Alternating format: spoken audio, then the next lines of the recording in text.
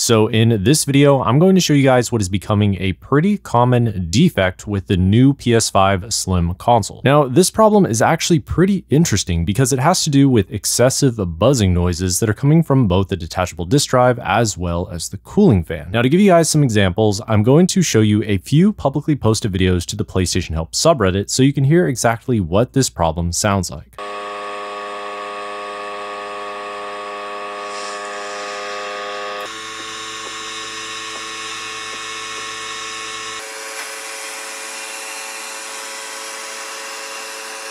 So as you can probably hear in all these videos, there's a really loud buzzing sound that's coming from either the disk drive or the PS5 Slim's cooling fan. Now, a couple easy ways that you can troubleshoot and diagnose what is most likely causing the problem is to just insert a disk inside of the PS5 Slim, and if you begin hearing the loud noise, I recommend just lightly pressing on the side plates to see if that sound is potentially coming from excessive vibration or an incorrectly attached plate. And in this situation, I recommend you remove the side plates from the PS5 Slim and then reattach them yourself, making sure that each of the plates are lined up correctly and properly attached. The next thing you can try is either changing the PS5 Slim to the horizontal or vertical position, and you can even try moving the console to another location like a table to test and see if the noise is potentially coming from the surface that the PS5 Slim is sitting on. Now, if the noise is happening only while playing certain games, then it's most likely that the buzzing sound is coming directly from the PS5's cooling fan and not the actual disk drive. But just so you know what a normal PS5 Slim should sound like, here's a few clips that show the average amount of noise to expect from the console.